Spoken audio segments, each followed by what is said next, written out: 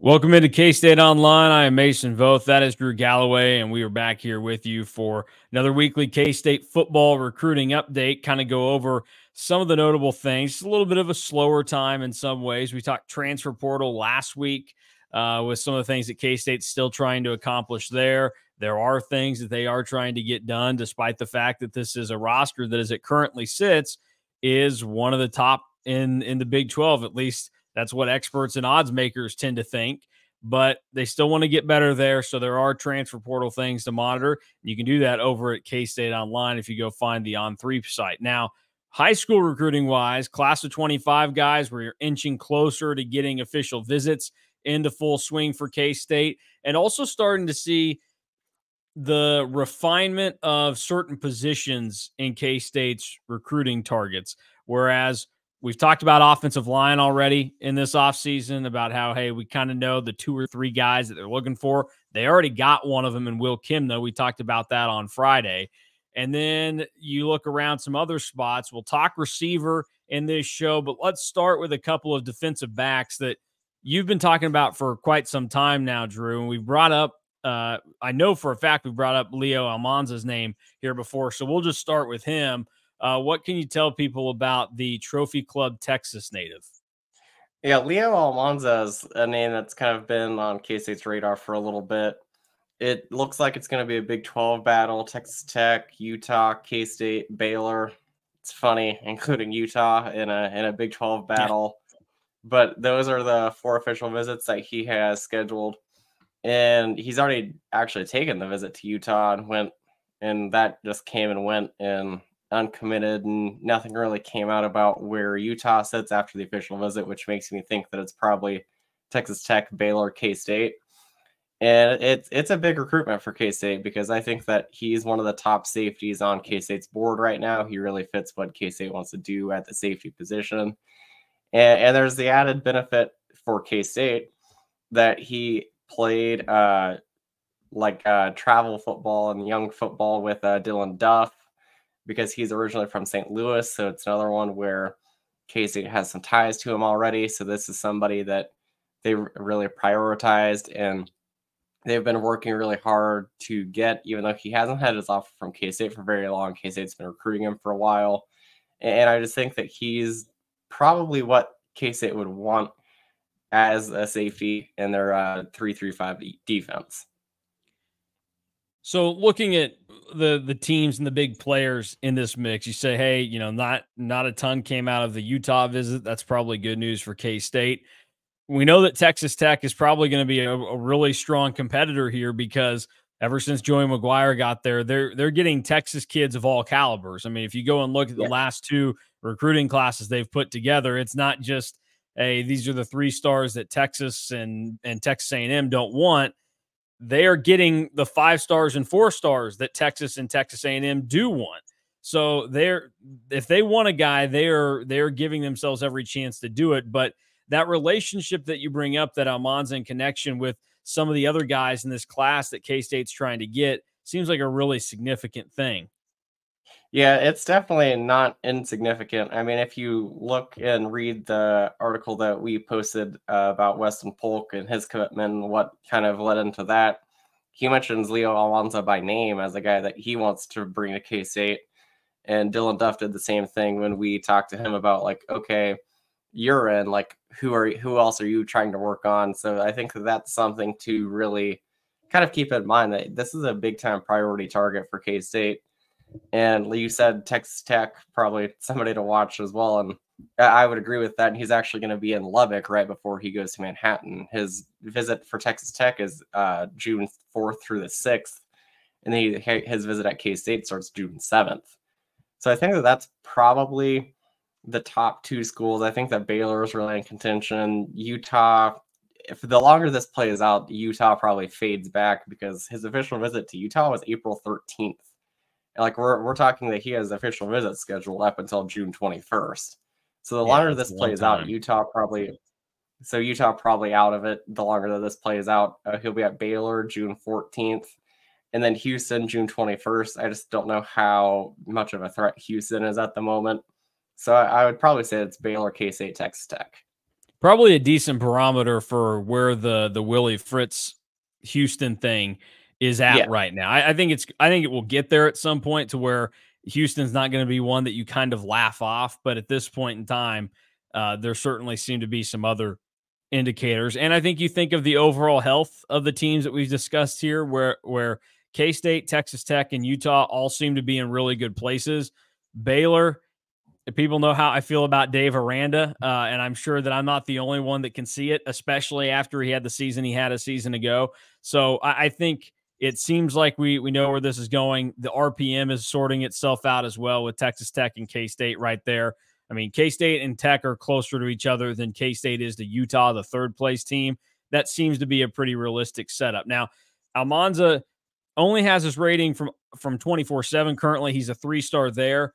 As a player and where you can project this, where do you think that all sorts itself out? Because that stuff still matters to people. I think that he'll end up being in the higher 3-star ranking. I think that he's really, really athletic. I mean, he plays corner in high school, and K-State's moving him to safety, which is something that we saw this past fall, and we've seen this kind of be a transition for K-State, especially because Josh Hayes moved from corner to safety. Marquise Siegel has been a corner then to safety.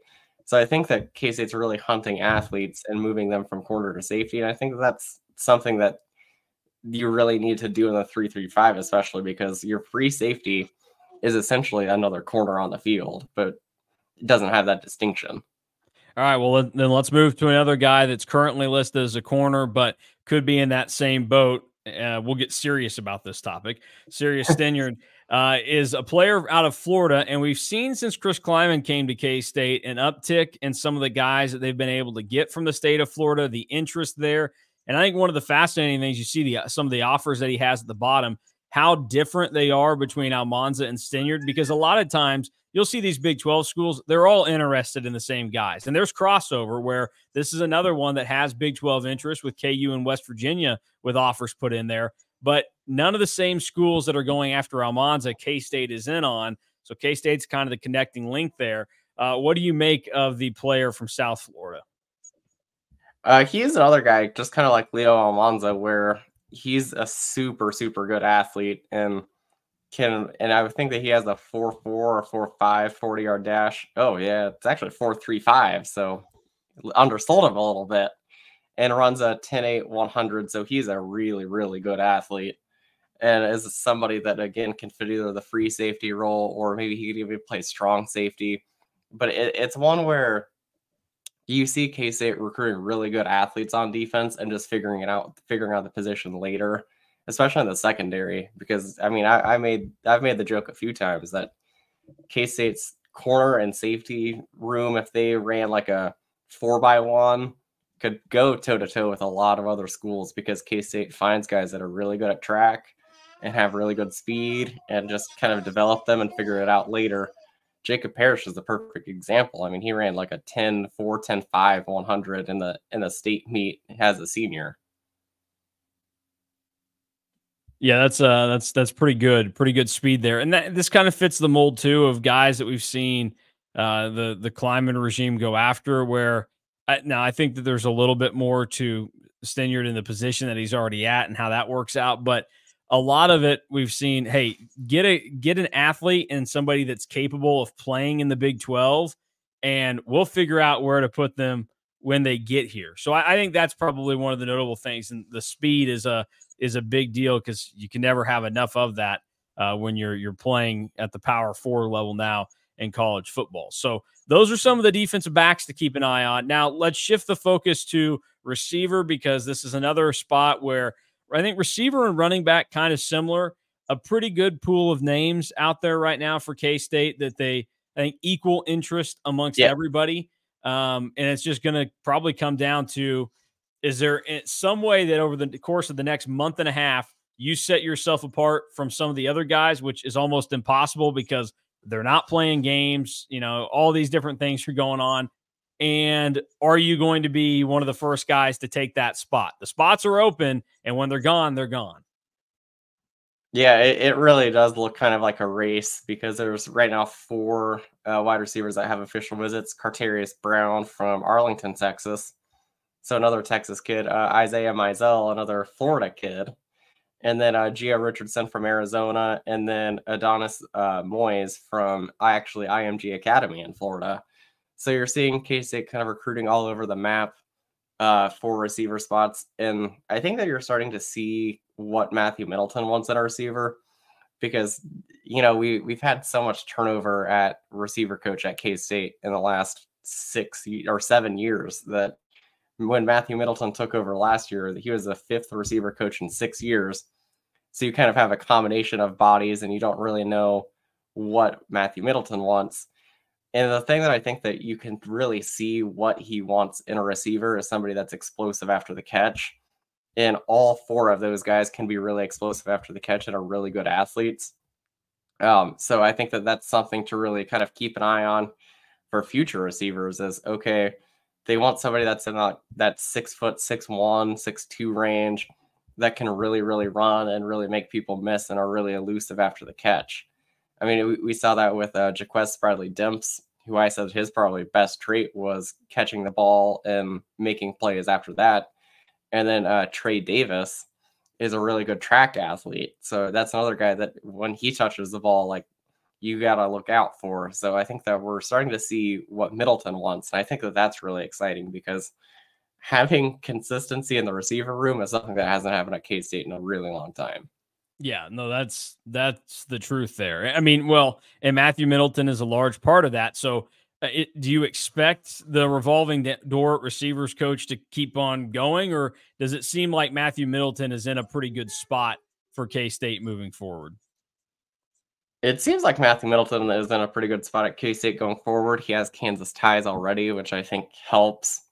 And I just think that he really, really likes the job in Manhattan and is really appreciative of Chris Kleiman for giving him the opportunity. And it was actually Colin Klein was one of the guys that was really involved with hiring him as well. I think they're seeing him. I think that he wants to kind of establish his roots and really kind of get back to being back in Kansas. Yeah, I think it's good to see that the consistency is starting to develop a little bit there for K-State, and that's probably one of the bigger deals moving forward. Last year when Middleton came in, you think about how many guys they've cycled through at that position. It's not just a matter of losing guys here and there to different things. They've reshuffled the coaching staff on the roster to where this guy's going to move over here, and so then you have a new position coach. Consistency is a really big deal. And we've seen K-State really establish it in most parts of this staff. Receiver is about the only position group that they've had like a different coach every other year. So we'll see what that ends up looking like moving forward. So, I mean, we talk numbers a lot when it comes down to recruiting in this class.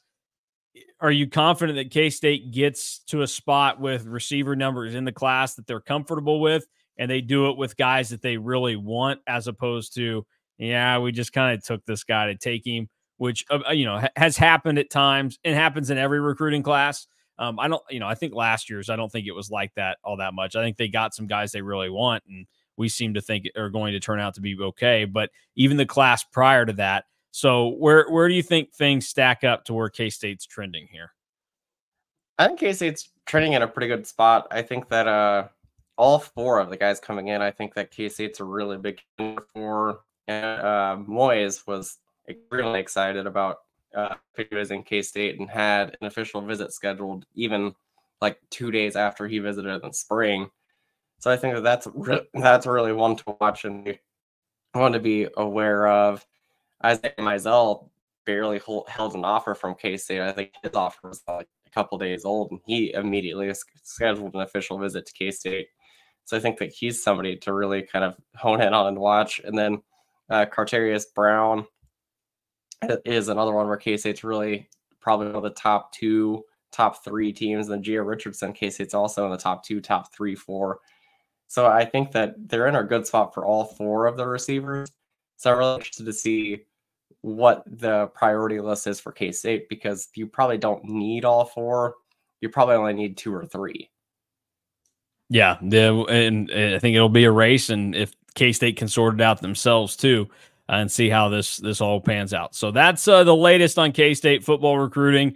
We'll start to have more over the next couple of weeks because official visits will kick up in earnest, and we'll probably have some significant updates there, get a better idea of where K-State's trending on everything. So we'll have that in next week's football recruiting update, along with some other things. And you can always get up-to-the-minute K-State football recruiting news over at KStateOnline.com. Plenty of other things going on over there right now because the basketball team, they're still looking to find guys that can actually play basketball next year for them. So that's something that's on tap right now, and lots of good vibes with K-State football for this coming season. So we'll have plenty of analysis of that as well. So for Drew Galloway, I'm Mason Voth. Thanks for watching K-State Online. We'll be back again tomorrow to talk a little bit about the Big 12 and what's coming up for its future.